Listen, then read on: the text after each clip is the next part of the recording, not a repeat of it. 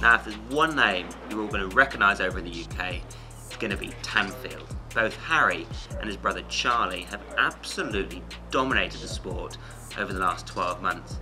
Now, not only on the road, but also on the track as well, with Charlie being a world champion to boot. Now, while Harry may have moved on to Katusha, his brother Charlie remains at Canyon DHB, and this is his bike that we're looking at right now. Now, Canyon DHB actually have both models, the Aeroad and the Ultimate, at their disposal. Most riders though are choosing to go for the Aeroad for the fact that it's a very light bike anyway, it's stiff, it's comfortable, and it's incredibly aerodynamic. Now, most races don't tend to end in a summit finish, so for the racing that Canyon are going to be doing, it's the best all-round bike on the market for them.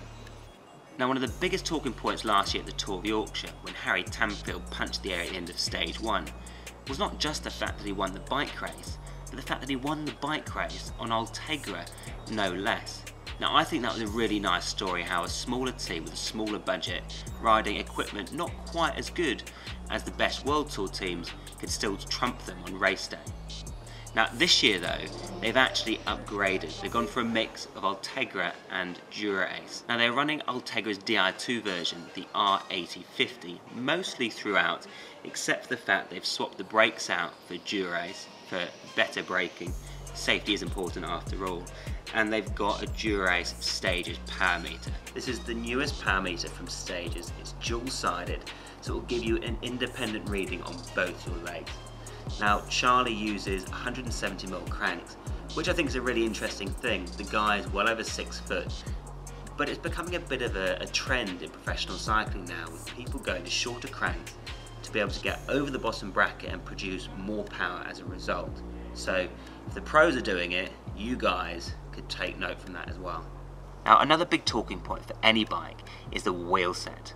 In Canyon DHB, they're sponsored by British brand Hunt Bike Wheels, and Charlie is running the 50mm version tubeless ready. Now, for an incredibly deep dish rim, the wheel set comes in at just 1,537 grams, offering great responsiveness on the climbs as well as top line speed on the flat. Now, running on these Hunt wheels are Maxxis Aeroad 25mm tubeless ready tyres. Super fast, super grippy and super durable. Great for any pro team. Now, as I've seen the last 2 days, the Canyon DHB riders are going incredibly well and putting out huge amounts of power. Now, this year they're running Wahoo Element bolts, and they've got this really cool mount from Canyon. It's a specific mount to fit their Wahoo computer in front of their bike to keep it as aerodynamic as possible. Now, with the Aeroad being so popular, Canyon actually released a new version of it this year, the SL, a slightly more affordable version of its more expensive older brother, the SLX, like Charlie is riding right here. Now, aero bikes traditionally are far heavier than your normal round-tubed climbing frame. However, this one from Canyon actually tips the scales at just under a kilo. Now, that is staggering for an aero frame.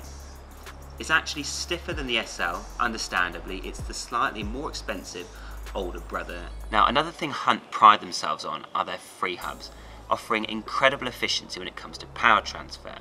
So the actuation of the free hub body is instant, with a 3-paw 3-ratchet system offering incredible acceleration.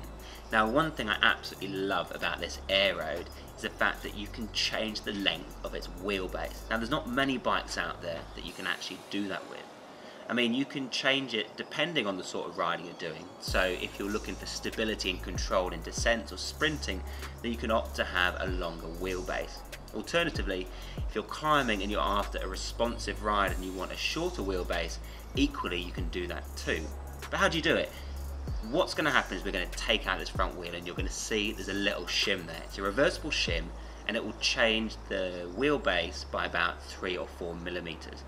Now, when it comes to high precision equipment, I mean, this attention to detail is something not often seen before in cycling. Now, if there's one thing which is specific to pretty much every rider, it's going to be the saddle. Now, it's incredibly important to get your saddle right to avoid getting injury and avoid getting saddle sores.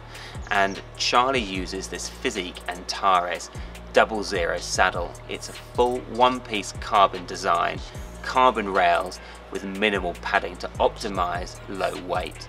Now, with Charlie being a particularly tall rider, it's not surprising that he actually runs one of the highest saddle heights in the team at 81.5 centimetres. From the tip of his saddle to his bar is 65 centimetres and his reach is 78. Now obviously, other than the fact that this is a real high performance frame, I mean, something that we all love is we love a striking paint job, and that's exactly what Canyon DHB have got here. So Canyon have taken all of their frames, not an off-the-shelf stock frame, and they've given them a custom paint job this year in this beautiful striking blue. So it's a two-tone blue. You've got navy blue here going into a light blue, progressing into black at the back, so it's kind of stealthy yet bright at the same time, and it's going to stand out in the bunch like there's no tomorrow. Now, like on the majority of Canyons, whether that be the Ultimate or the Aeroad like we've got here, Canyon puts its one-piece bar and stem setup on it. Now this doesn't only increase the stiffness and the rigidity, but it also helps reduce weight and improve aerodynamics. On this particular bike of Charlie's, he's running a 130mm stem. It's a 41cm wide bar centre to centre with 70mm of reach and 128mm of drop. Now, aerodynamics, everybody loves free speed, but how much is this going to help you? Now, in comparison to a normal bar and stem, this will actually save you 5.5 watts. Now, when you think about how hard it is to improve your threshold, when you've got 3 watts like this, I mean, who's not going to take it? So while we've just been talking about aerodynamics on the bar and stem, we've better also have a look at the frame, because they've got a really radical tube profile. They call it the Trident 2.0, and it's lent from their time trial bike, the Speed Max. So anything coming from the Speed Max on the road bike, it's only going to be a very good thing for your road racing. Now, for a pro team, having a number holder is of absolute high importance, and Canyon DHB don't spare any expense in this department.